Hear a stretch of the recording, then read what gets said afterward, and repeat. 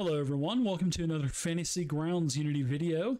In this video, I'm going to show you how to take an image from your assets interface and add that as an image for your desktop. Now in the lower right hand corner, you want to click on the Assets button. This is where all of your images, your tokens, your portraits, this is where everything is stored. So just one little side note, tokens and portraits cannot be added as a desktop decal. You can only add images. So at the top of your assets interface, click on images. And when you do that, you can just click on any of the bags that you have that store images. Now, you probably don't have as many bags as I would have because of my developer accounts. So just go into any of your bags, or you can upload images by clicking on the folder button down here at the bottom of the assets interface, and then you can add an image that way. So I've added this nice underworld market map, and I want to add that as an image for my desktop. Now all I have to do is just double click on this while in the assets interface, and you are going to see the preview come up. And there's going to be a set background detail button. Just simply click on that.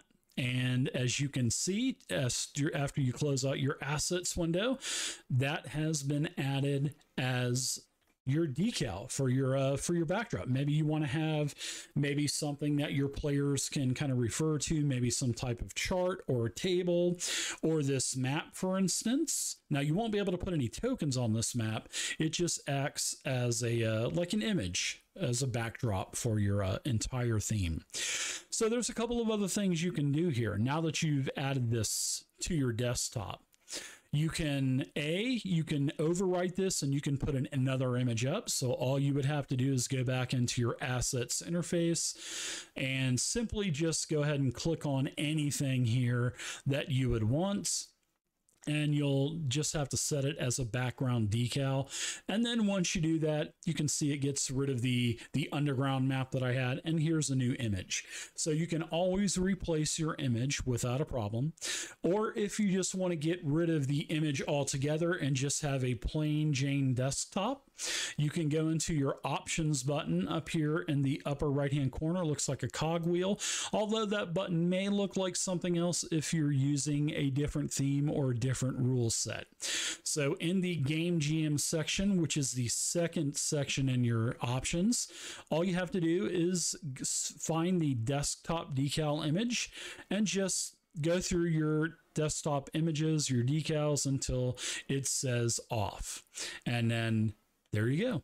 That is the way that you can manipulate your theme, your interface, to have a image from your assets panel. So I hope you enjoyed this video, and please do me a huge favor, give us a thumbs up. Also, if you liked the video, please subscribe to the YouTube channel and also click that bell notification on the right hand side.